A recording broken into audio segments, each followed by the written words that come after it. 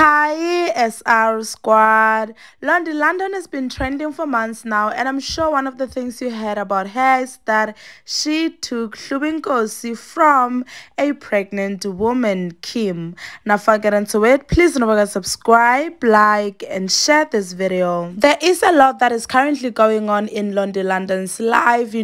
She says that she is currently going through a lot, especially because she's a single mother of two with no assistance, especially financially. And people have been saying that whatever is going on in Londie London's life, she deserves it. It's karma because she took Hlubi Nkosi from Faith Nketi's friend Kim. But Londie London came forward to rectify that, to clarify that rather, to say that no, I actually didn't know about Kim, and I dated Hlubi Nkosi before Kim.